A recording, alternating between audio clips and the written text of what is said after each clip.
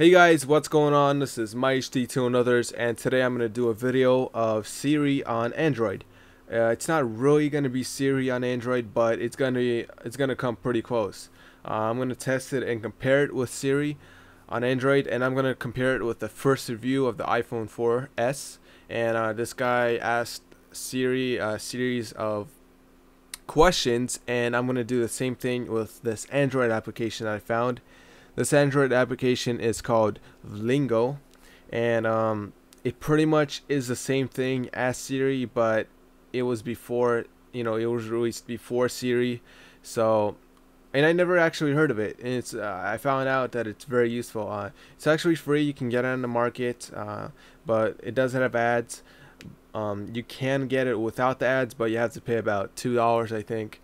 But anyways, I'm going to link you guys to the video of the iPhone 4S, the first official review of the iPhone 4S, and he kind of asked the application Siri some questions, and I gave him some answers. So here we go. Here's some questions that he asked Siri, and I'm going to ask this application the same questions. And to confirm this, you can go to the link in the description, like I just said, and confirm yourself that he does ask these questions to Siri.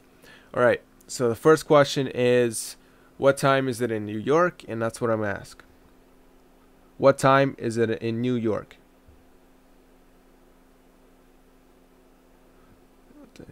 October 14th, 2011, 01:41, blah blah blah.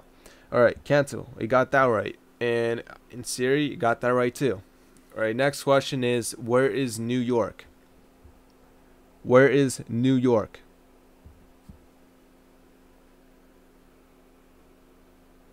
And there we go. Just like Siri, it opens up the maps, Google Maps, and it shows us where New York is. Alright, let's back out of here. Sorry for my fingerprints. Alright, next question is, what is your name? What is your name?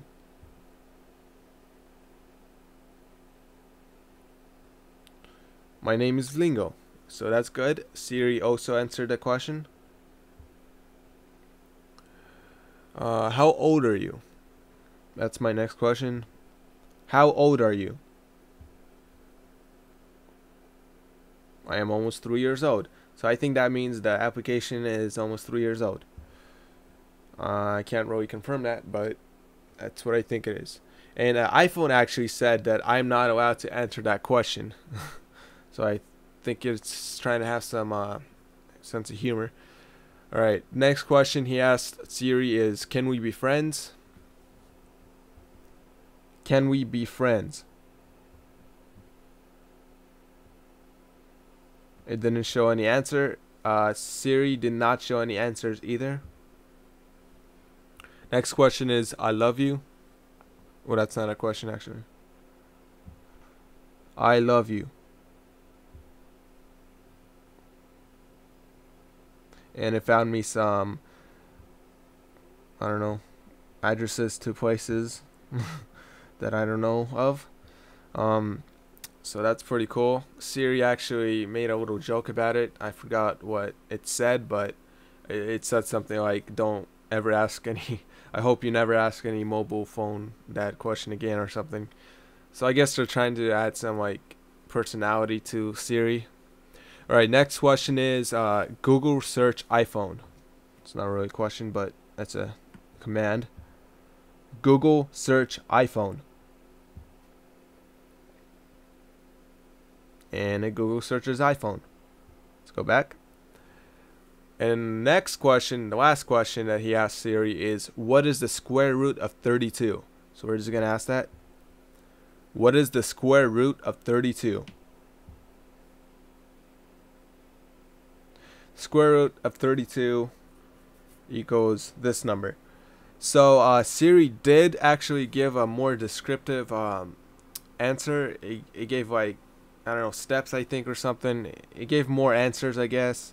But this is pretty much the answer, so that's good enough. So as you can see, guys, here's Siri, Lingo, pretty much. Siri pretty much on Android, and it works the same exact way, and it was already on Android for I assume 3 years. So Siri is not anything special.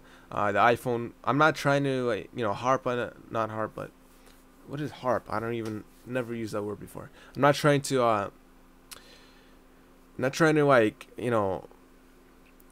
bring the iPhone 4S down or anything, or say, that they copy us or copy Android or anything like that. But I mean, they kind of did with the notifications and all that crap. So anyways, guys, I'm gonna stop talking before I get any hate.